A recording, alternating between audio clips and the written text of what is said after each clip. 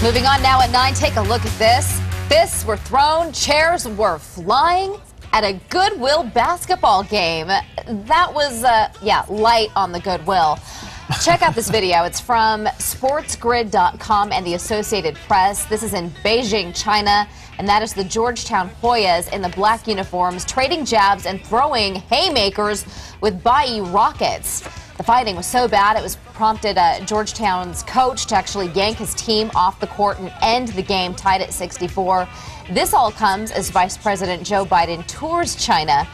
And by the way, these same two teams are supposed to play again this weekend. What do you make of all this? And hopefully they'll show more sportsmanlike behavior this weekend. At last check, members of Georgetown University, members of the team, as well as those from China's Rockets, that other team, they were supposed to sit down and hopefully smooth things over so that they can play that next game.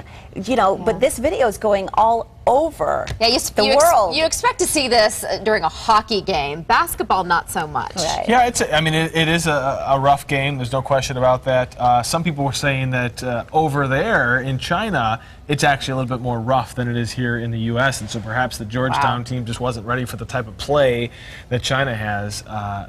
Nonetheless, it makes everybody look bad, don't you think? Let's get to what you guys are saying. Caleb Fisher agrees. He says, where are the coaches, referees? You're supposed to have control of your players. Start doing your job.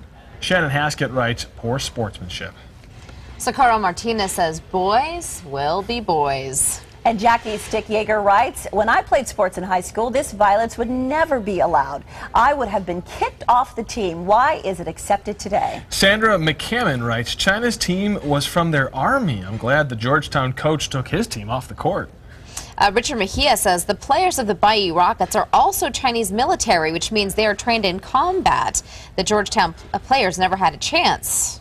Thankfully, none of them were seriously hurt. Ryan McLaughlin writes, this makes me sick. Good sportsmanship is sadly dying out, in my opinion. And Skylar Martinez echoes that. Whatever happened to sportsmanship?